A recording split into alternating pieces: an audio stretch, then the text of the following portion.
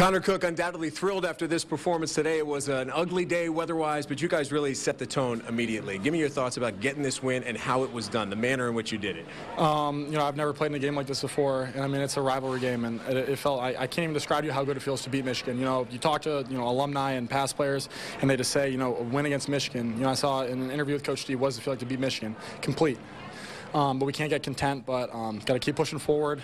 But I thought we were really physical in the run game, and then defense really, I think defense set the tone. And they set the tone the entire game, and then I think our offense was feeding off the defense. The defense has set the tone all season, and it's taken a little while for you guys to catch up, but you must get inspired by how they play. That's 2 full games now where they have not given up a touchdown to Michigan. What does that mean to the quarterback of this team?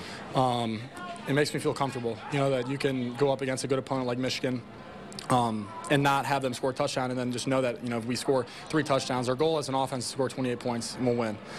But because we feel like our defense won't give up 28, so we have full confidence in our defense, know what they're capable of, and that gives us a little bit of cushion heading into each and every game. A couple of times you were able to connect with Benny, once for a touchdown, a couple other key completions on some key drives. A drive that you were able to cap off with a touchdown. The thrill of scoring in a game against your arch rival, describe that for me.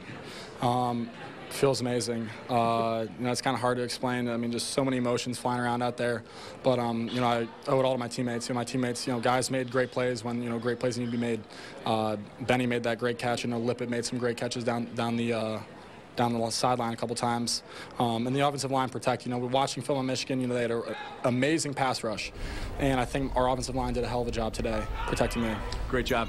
Connor Cook and the Spartans are in great position, 8-1, as they have 3 games left on the schedule, 2 weeks to get ready for Nebraska. Let's send it back to the studio.